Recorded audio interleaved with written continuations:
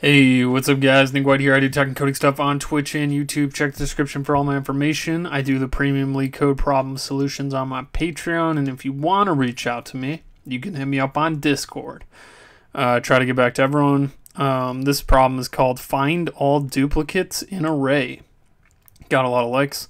Given an array of integers, so we got, array of integers, looks like this maybe, where each element of the array is between the value 1 and length of the array inclusive.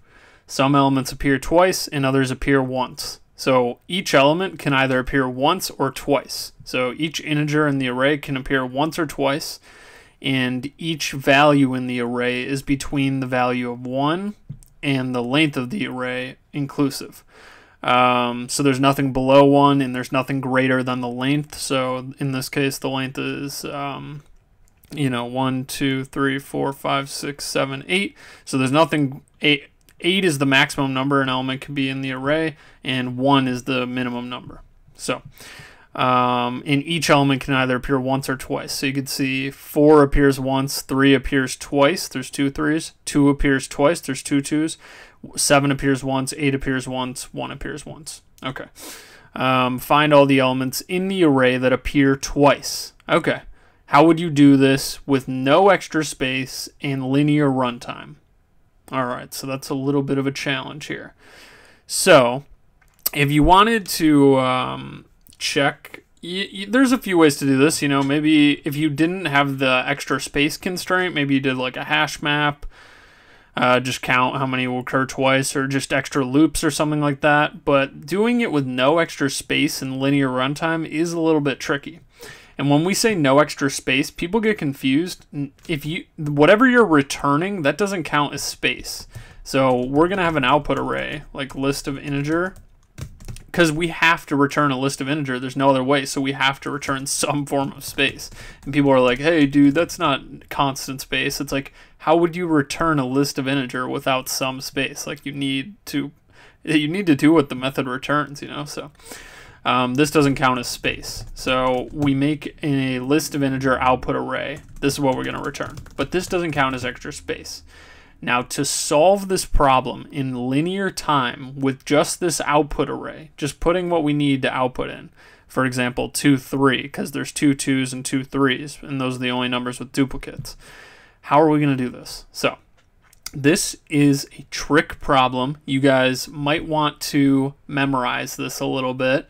Once you do it, you'll remember it, but it really is a prime example of when you really need, of the reason why during a technical interview you have to pay attention to the instructions.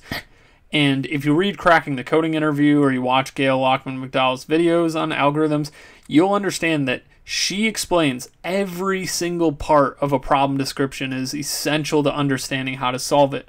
Every part is usually important. They don't include things that don't matter. LeetCode might sometimes, because they have like some kind of bad, they have some bad problems. I mean, out of 1,000, over 1,000, they're gonna have a few bad ones. But generally in industry, when you're getting a real technical interview, they don't include stuff that doesn't matter. So what matters most is this piece of detail here, right?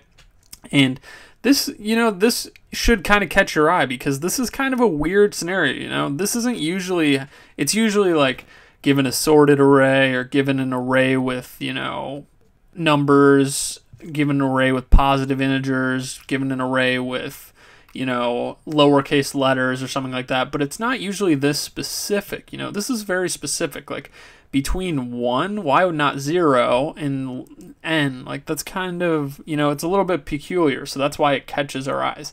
And to solve this problem, here's the trick. The trick is, you want to loop through. To do this in linear time, we're going to modify this input array. And what we're going to do is we're going to loop through and make the index of what you'll notice is the value of each element can also be an index within the array. They are all valid indexes.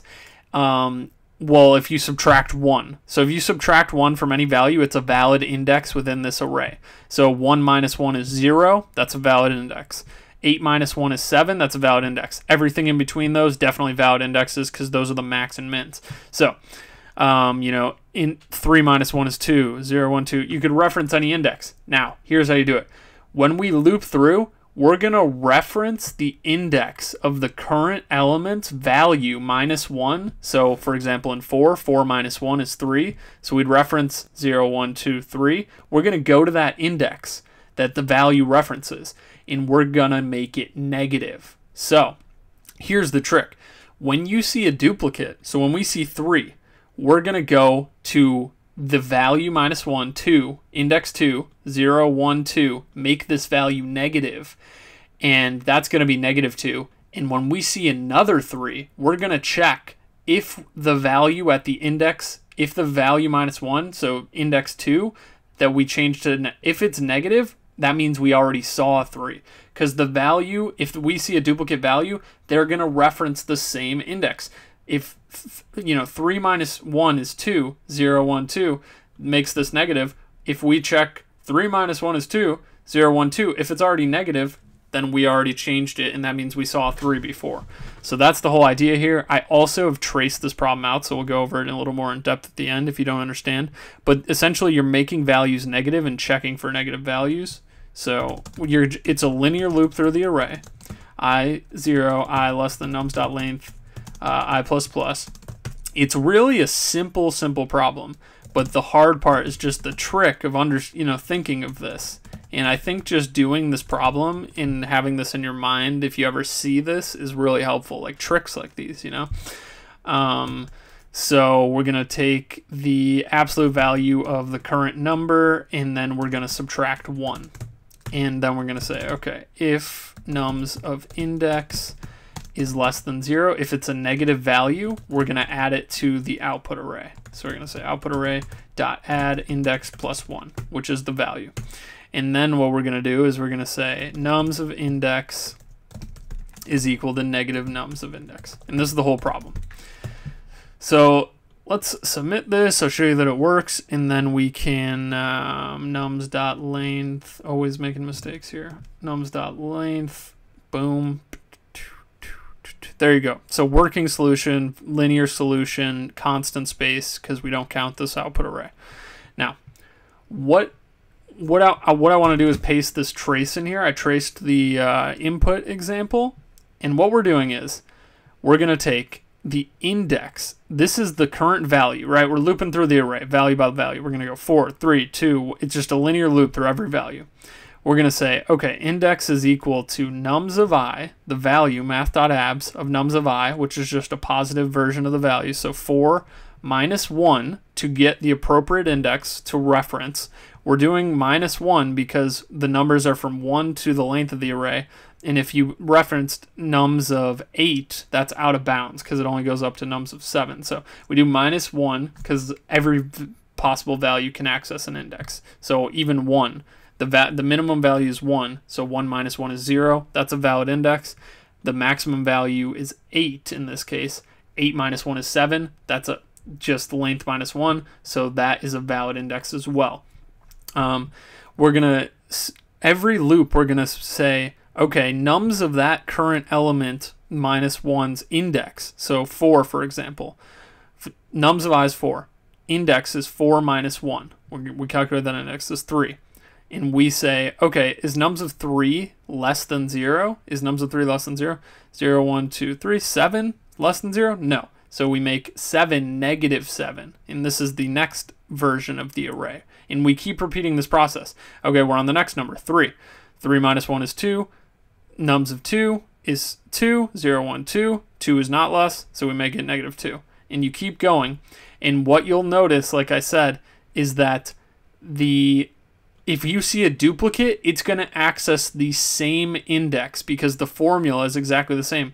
We're doing math.abs and we're just doing the value minus 1. So 3 minus 1 here is going to give us index 2, and 3 minus 1 when we see another 3 down here is going to give us index 2. But when we do it here, we change the 2 to a negative 2, and when we see it here, we're going to be checking each time. If it's already negative, we found a duplicate, so we just add this 3 into our output array. So you keep going, You know, you're on, you know, you see nums of I is 3, then you see nums of I is -2 because we modified it, but we do math.abs because we're going to be making values negative. That's why we use the math.abs for the index. So you're on -2, math 2 minus 1 is 1, 0, 1. You make the 3 -3 because it's not negative yet. You see -7, 7 minus 1 is 6, nums of 6, 0, 1, 2, 3, 4, 5, 6. That 3, you make that -3 now because it wasn't negative. Now you do. You're on, what did we see? -7. We're on 8. 8 minus 1 is 7. We check index 7. It's a 1. That's not less than 0. You make it -1. Now we're on 2.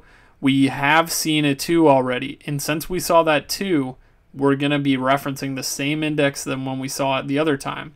So we're going to say 2 minus 1 is 1, 0, 1. Oh, look, it's a negative value. So we're going to add this 2 into our output array. And yeah, I mean, that's pretty much it. That was just how it works. Let me know if you have any questions. It is a little bit tricky to understand. I think I had this backwards down here. It's actually 2 and then 2 and then 3. Sorry, I accidentally put that backwards. But yeah, you just trace through the whole thing, and then you the duplicates will go to the same index. And the first time you go to a number, you make that index a negative. So the second time you go, if it's already negative, you just add the value to the current value to the output array. So that's it. That's all you got to know for this. It's a trick problem, very tricky, very, you know, I don't even know if I would have you got to sit and think about it for a while, and you got to understand why is this important, and then once you figure that out, you're good to go. But it just, you know, sometimes it's not essential to understand every part of the problem, but in this case it's like, you know, really important. So just be alert. If you can't solve a problem, I would suggest really I think that's one of the tips that a lot of people give. If you are having trouble solving something, really read the instructions over again and try and find, you know, valuable information like this. So that's it for this video. Thank you guys for watching. Let me know if you have any questions about this process. I think it's pretty straightforward after I explained it, but yeah, that's it. So thank you guys for watching. Thank you. I love you guys, and I will see you in the next video. All right, see ya.